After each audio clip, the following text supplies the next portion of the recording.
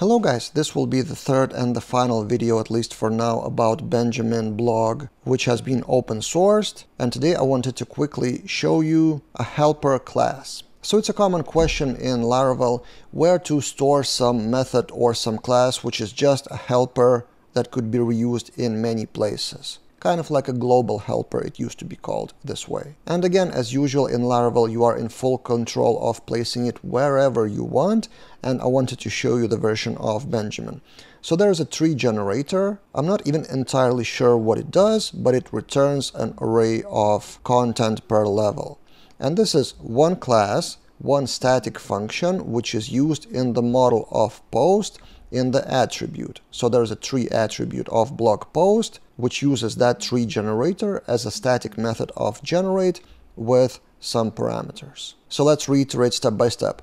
You create a file, app, support tree generator, a class. Support folder is not from Laravel, so you can create a folder and you are free to call it app support, app helpers, maybe inside of some other folders, like it could be app models support, for example. Just watch the namespace, that it would be identical to the folder.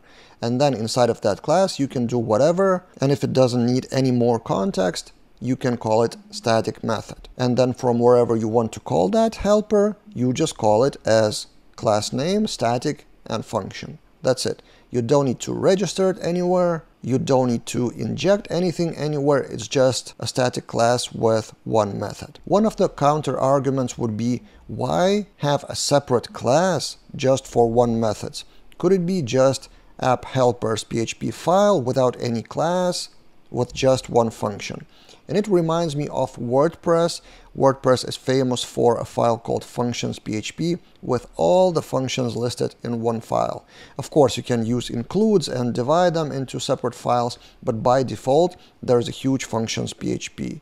And this is quite a bad pattern. That's why I'm a big fan that every method should have some kind of class and belong to some structure. So it's one method for now, but this structure is telling us that it's a tree generator with potentially more functions in the future related to generating the tree. So even in the case of global helpers, I would do them as classes. The only question is where to put them. And as I said, Benjamin is calling it app support. Other people I've seen call it app helpers or app functions, whatever. That's your personal preference. And in the past, I have seen so many questions about specifically how to structure Laravel projects that I had created a full course, 2-hour video course, which became #1 popular course. So on top of Laravel Daily.com courses, there are 3 most popular courses in terms of amount of students. So this is by far #1, the most popular, with those 2 other courses in the top 3. I discuss helpers, global helpers there as well, and also other topics that you see in this thumbnail of this course, services, actions, traits, and others. So I do recommend you to go through that course to have the full picture of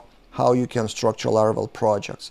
But in general, as an example of Benjamin blog, you are in full control and it's your decision and it's your preference how to structure Laravel projects. What do you think about this approach by Benjamin? Let's discuss in the comments, and see you guys in other videos.